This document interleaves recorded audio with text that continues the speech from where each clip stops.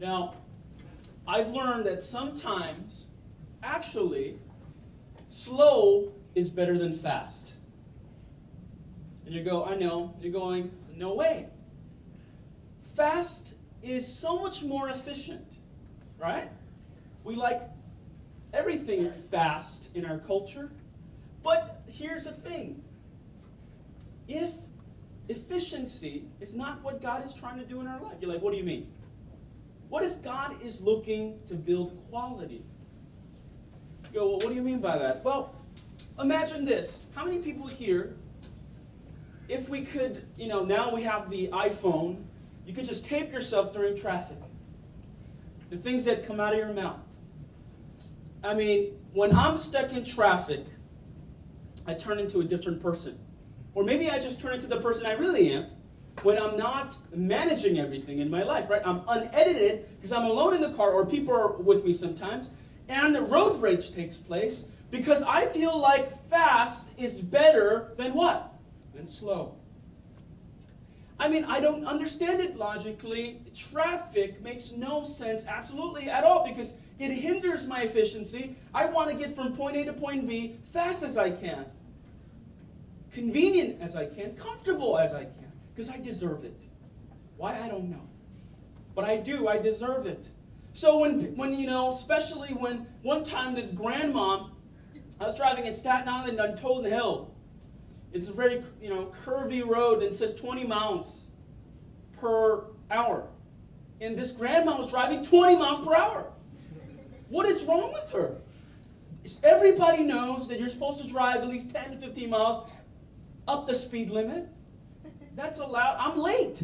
I had a meeting. I had to be there in 15 minutes, and this grandma was getting in my way. And I was just like, oh my gosh, when I'm old, I'm going to drive fast. And, I'm not going to do that to people. And, there's a lot of other things I said that you don't want to know. But don't trip. God's working on me still.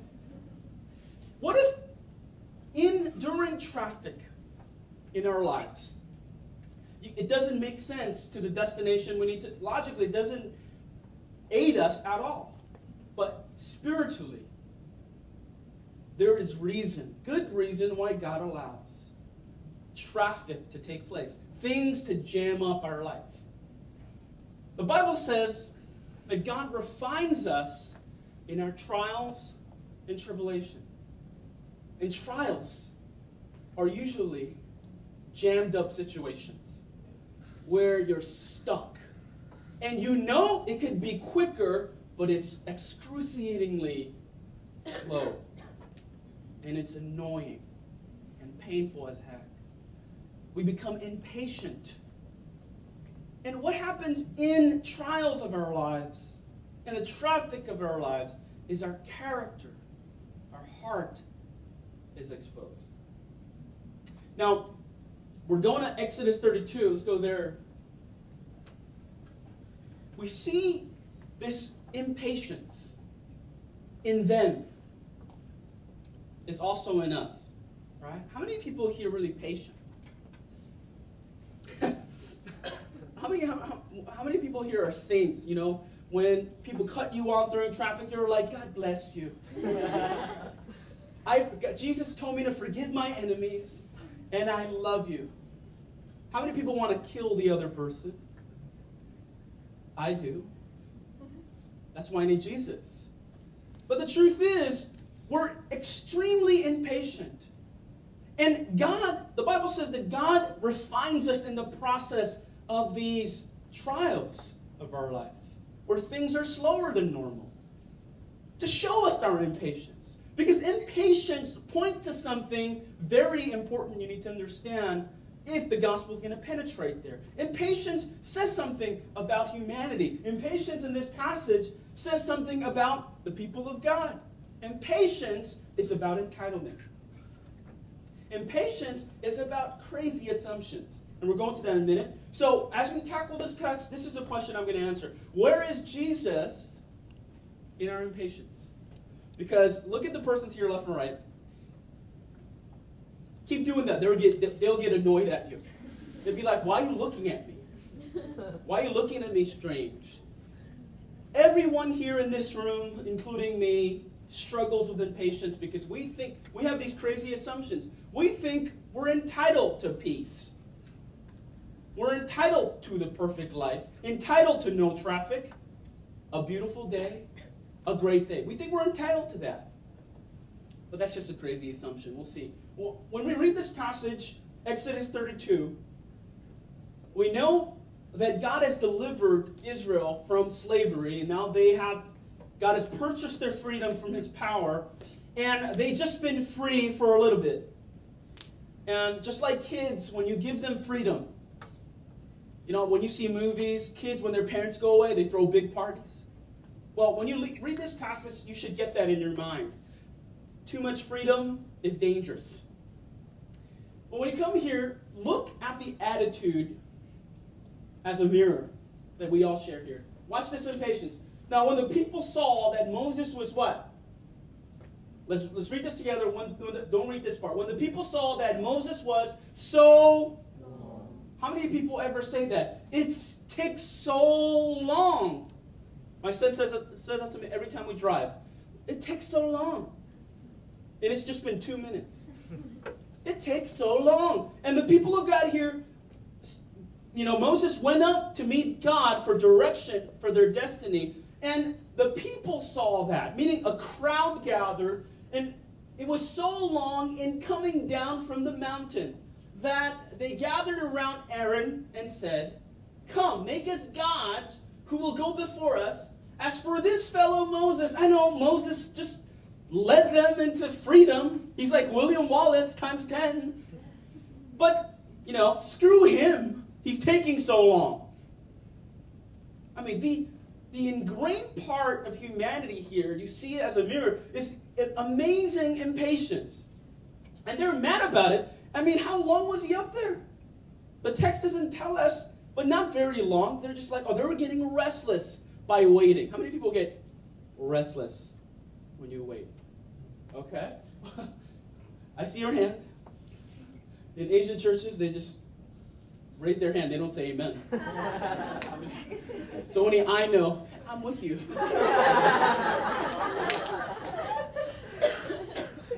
Lord, we pray for diverse. I mean, that's why.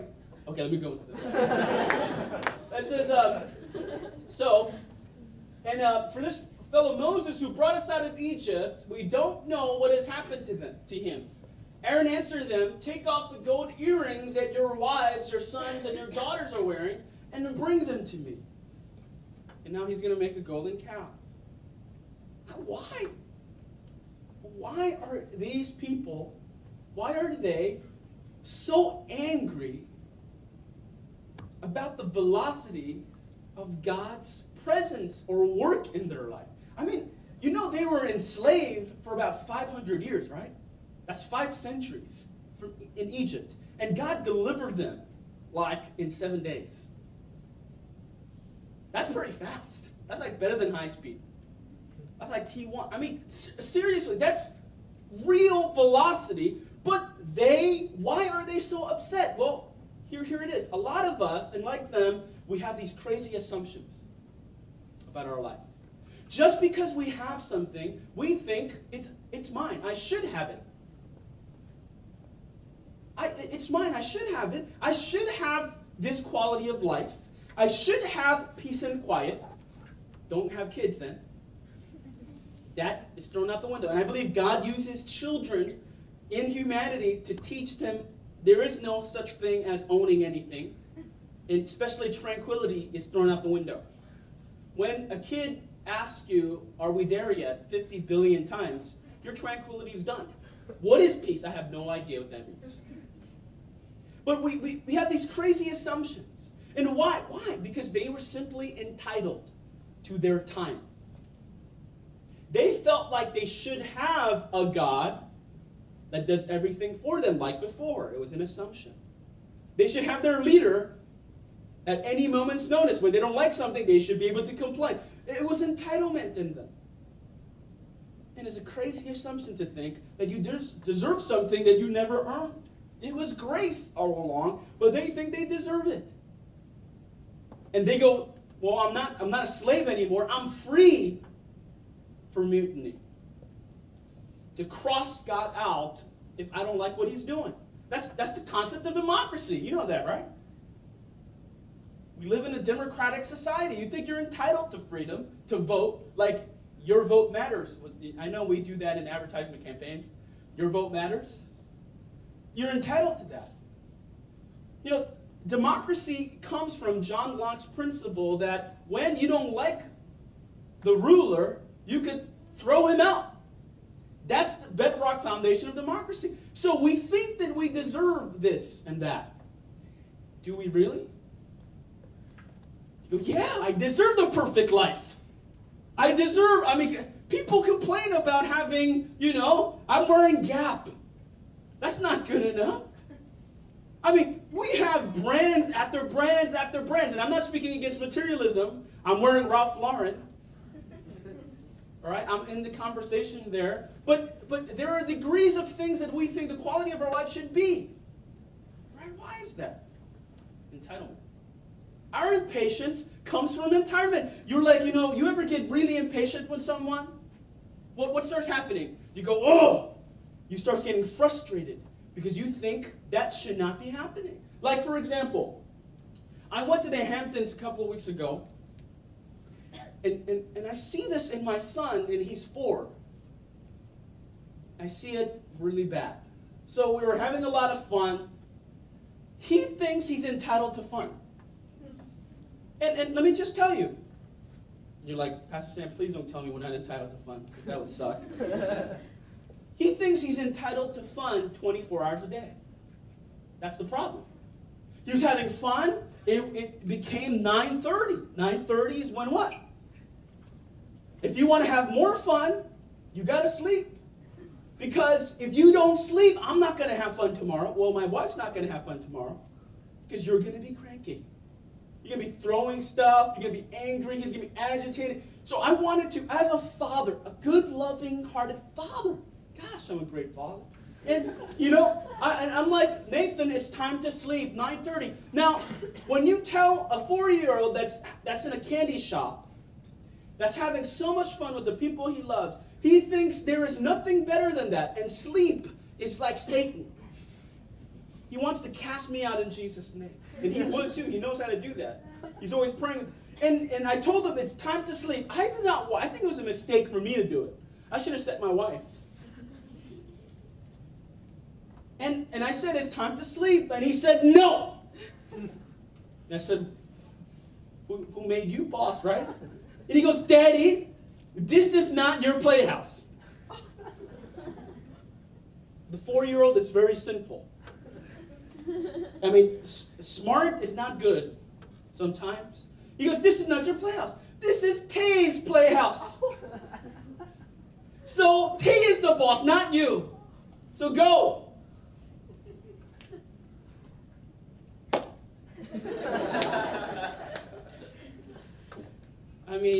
Really, is this really happening? And I go, I don't care. I am still bigger than you. This might not be my playhouse, but I was just like, this is when Eastern philosophy works. Western philosophy of raising kids might not work here. Eastern will. And I grabbed him and I said, I do not care. You are going to bed, and if you keep acting this way, you're going to be sleeping all weekend. And he looks at me, and he starts to cry. So I try to console him because I'm a good, loving father. But he bites me. I still have a mark right here. And he's fascinated, obsessed with dinosaurs. He bites me like a dinosaur. And I have the mark here. I was shocked. Because he felt entitled to his fun, and when I got in his way of it, it was mutiny. It was treason. I don't care about you. I want what I want. He grew impatient and restless and acted out. That's what the people of God did in this passage, isn't it? That's what a lot of people do that get faith. You don't even need to be a seeker, this is when people get faith, you really realize the effed upness, the wickedness of our lives and who we are in our soul and how black and how dark we are, is that when God's been good to us and saved us and delivered us, we still think we're entitled to this life. And we can't see, we're blinded by the fact that it is an ultimatum with God in us most of the time. We think that if God doesn't do this, what my plans are, and he doesn't bless this, then you know what? I'm going to stop following. I'm going to go sin. And we feel like we have the right to sin because he's not doing what I want. Last time I checked, then you're God. And I'm God. That's the problem here. So where is Jesus in what? In our impatience. Well, first, what we learn from this passage is what? He's trying to expose some of our what? Crazy assumptions. Listen, the gospel does not say that God is a genie. That's why sometimes slow is better than fast. Because why God is putting us in the refiner's fire, there are situations in your life right now that is really annoying. Amen? You're like, yeah, I don't know why God's, I don't get it. I don't get it. Why is God putting me in this situation? He's trying to teach you that you think you deserve a perfect life is crazy. He's not interested in what you want. He's interested in what? What we need. Rolling Stones, smart people. He's more interested in what you need than what you want because he's a father. The motif of God being a father comes out in this passage so vividly. He is gracious. And that's why, as we go down to this passage, let's go down. I want you to think about this. Where are the places in your life right now where you are the most impatient about? You're like, okay. And I pray God will show you. Because people think they're entitled to things. Like, where's my husband? Where's my wife? Because I'm entitled to the perfect husband and perfect wife. No, you're not. I know you. You're not perfect in any way. Because we're entitled. Where is the places in your life where you're impatient? And you know what? You're going to enter the refiner's fire, these traffic jammed places, jammed up places, where God is trying to expose your entitlement and my entitlement. And he's trying to show you that you don't deserve that. If anyone deserves anything, it's not us. What do we deserve? I want you to look at yourself. Look at the person next to you. Don't stare at them. They might get annoyed, which might be a good thing because God might be working on their life. But what do you really deserve? I mean, are you really that good? You're like, oh, yeah, no. Then why do you think you deserve? I don't know. If anyone deserves the right to do anything in this passage, is this. God says, I have seen these people. The Lord said to Moses, and they are stiff-necked people. Now they leave me alone so that my anger may what? Burn against them, and then I may destroy them, and then I will make you into a great nation. God says, you know what? I'm fed up. Let's just wipe them out. I feel like that all the time. And then I see my son and go, oh, he looks like me. And I forgive him and love him. But there are times, if anyone had the right here in this passage, if anyone is entitled, is God to do what? To say, you know what? You're not grateful for all the things I've done for you, who I am for you. You know what? Forget it. But he doesn't, does he? What happens?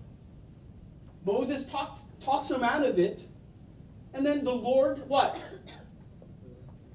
Then the Lord relented and did not bring on his people the disaster he had in the flood. And of course, we're going to go into this passage deeper in the next couple of weeks. But today I want to focus on this issue, why God did not give up on his people.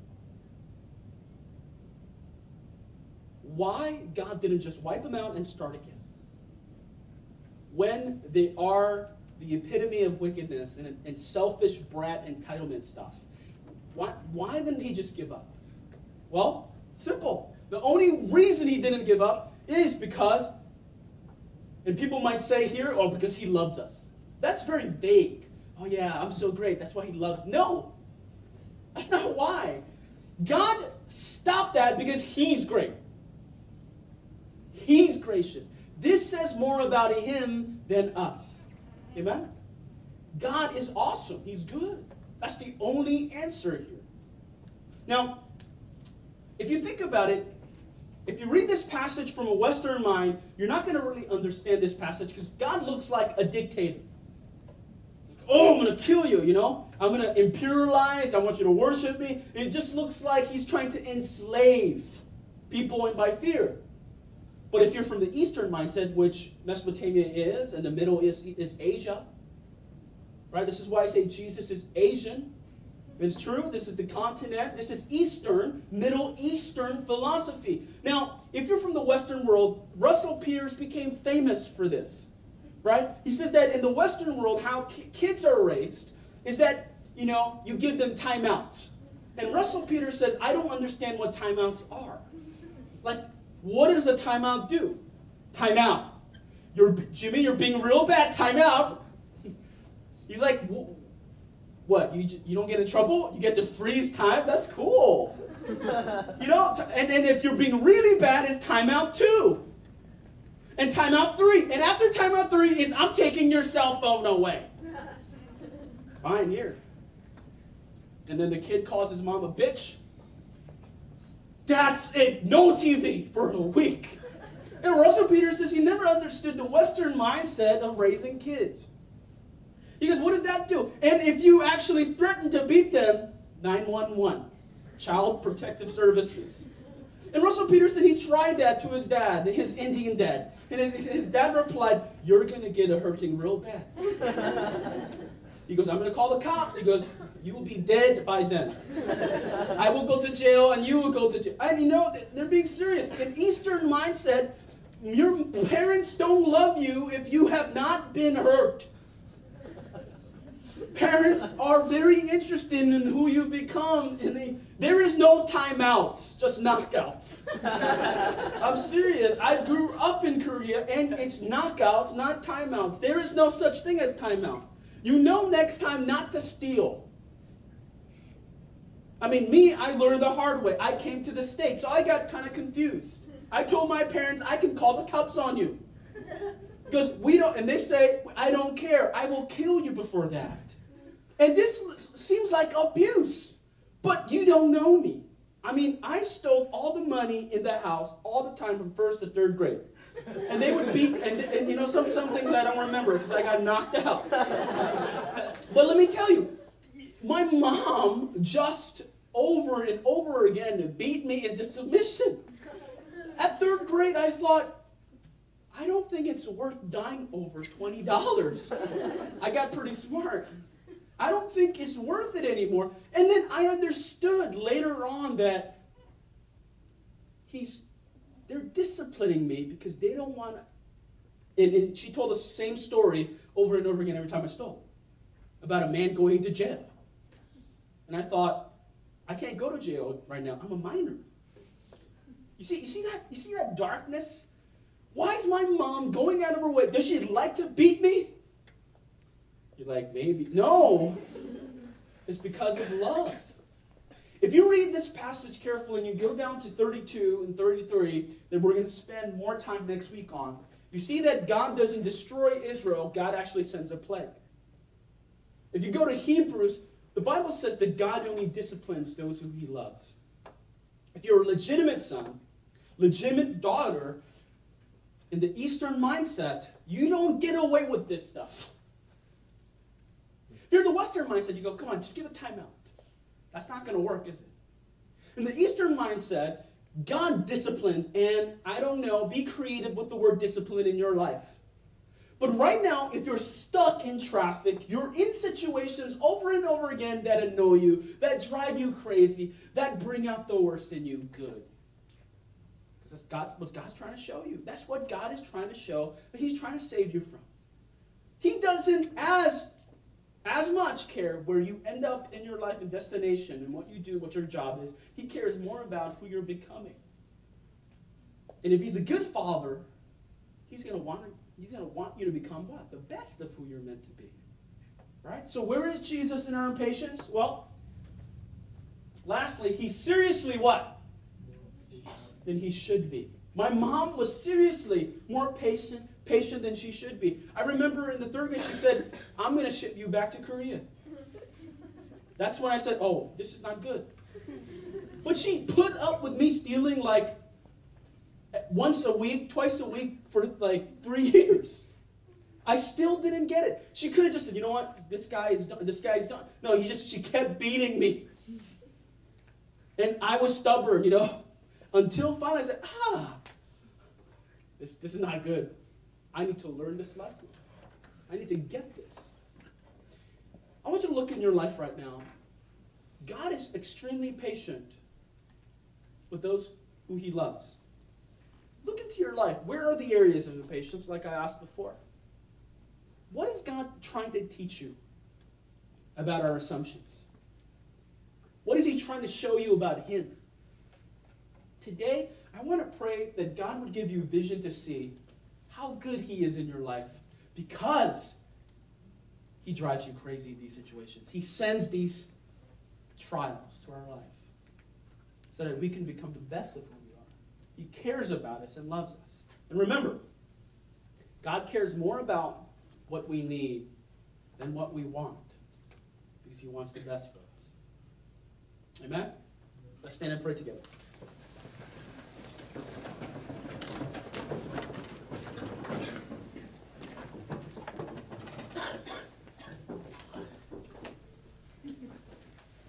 Let's lift our hands to the Lord and surrender.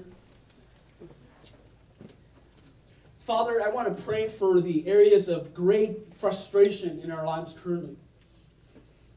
I want to pray for the areas of our lives where we're just not happy with what you're doing.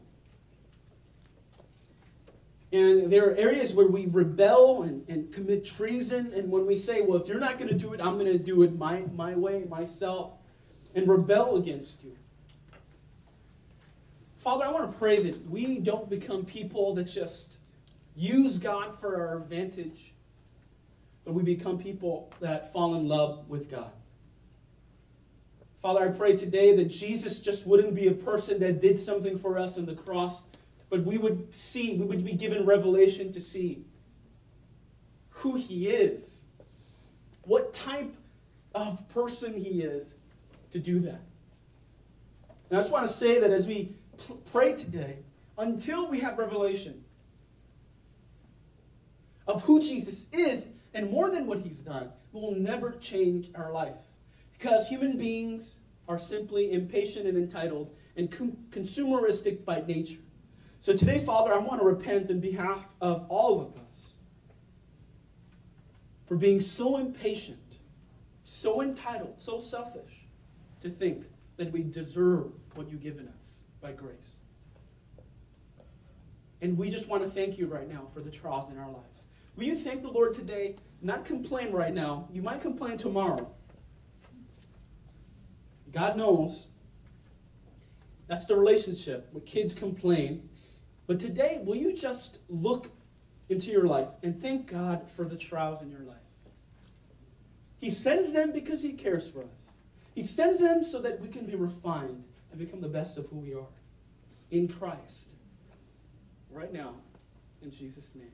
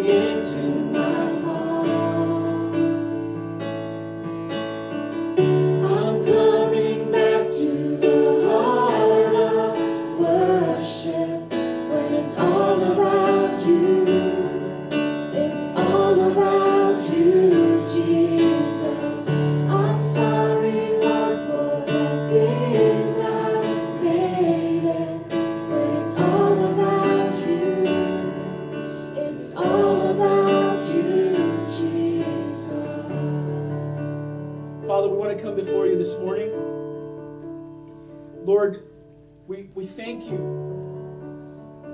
that throughout Scripture you tell us that the Father disciplines.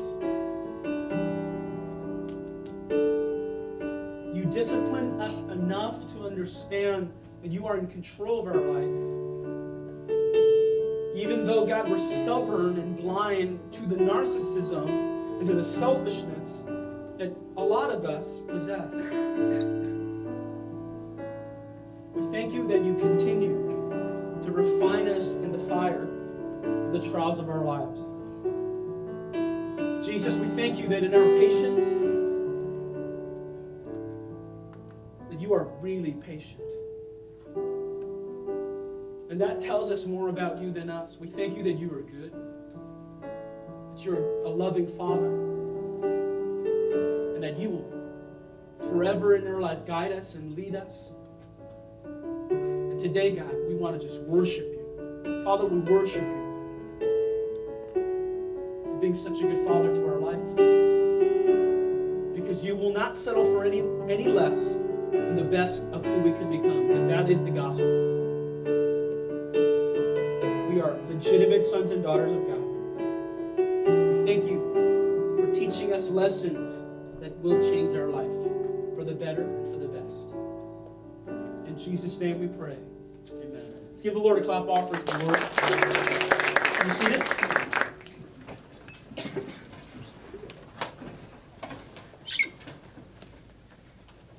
As you know, we have small groups all throughout the city during the week. I've been hearing that a lot of more people have been joining small groups here. And I just want to say that I believe that God is once again blowing the wind of people meeting Jesus in a fresh way. So I want you to really pray for God, for our friends and our family members to be able to meet Jesus maybe for the first time or again through our services, through our YouTube sermons, through small groups, because I believe God is doing that again. So as we pray today and close, really keep that in prayer and pray for small groups, for the verges, and for people on the verge to meet God and join God's family again. And I think that's really important.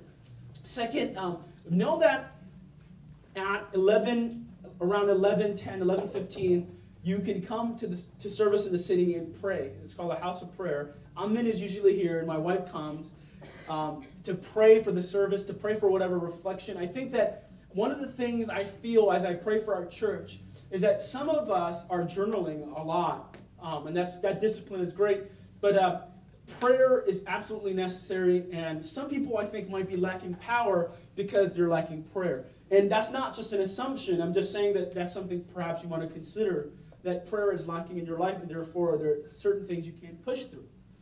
Lastly, remember, we don't collect offering during service. We take offering online, oneintochurch.tv, and most of our members give there. Thank you for being faithful with your tithes. If you're new, you can tithe outside in the info booth. There's envelopes and offerings there. So let's pray, and we'll wrap this up and give it to God. Father, we come before you today. We want to thank you for the work you're doing in our life today. And we want to pray, God, that in the trials and in the refinery of the places that you're trying to change in our life, I pray, God, you would give us the grace to be able to see what you're trying to do. As you show us our impatience, as you show us of our entitlement, as you're trying to bring out the best in us, we thank you sometimes you bring out the worst in us. So we can be motivated to change as we see that mirror. So Holy Spirit, will you continue to guide us for that? And secondly, Lord, I want to pray for small groups in our churches, and I just want to pray, God, that you would begin to draw people to meet you personally and experience your grace where we might be. And people might join the family of God again. And Lord, we thank you for the resources you've given us as we give back to you this week to carry out our mission. We thank you so much that more people could hear about who you are. So Lord, we thank you for today. In Jesus' name we pray. Amen. God bless you guys. We'll see you soon.